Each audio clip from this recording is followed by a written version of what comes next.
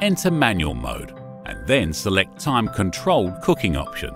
This program consists of 2 phases. For example, we'll set the configuration of the first phase using the following values: temperature 100 degrees C, humidity 100%, time 1 hour, fan speed 50%,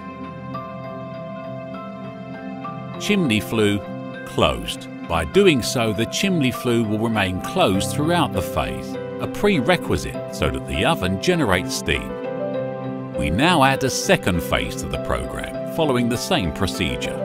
We modify the values that apply in this case. Temperature 100 degrees C, humidity 80%, time 50 minutes,